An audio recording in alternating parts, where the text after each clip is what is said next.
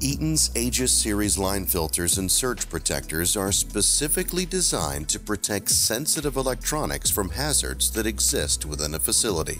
The AEGIS Series hybrid filter reacts instantly to changes in voltage, regardless of phase angle or polarity. In comparison to other line filters, this technology provides a higher level of suppression, reliability, and life expectancy. AEGIS Series line filters and surge protectors protect against the full spectrum of transient disturbances and are engineered to filter the entire sine wave. As a result, these devices are effective against both low and high energy transients to prevent eminent equipment damage and microprocessor failure over time.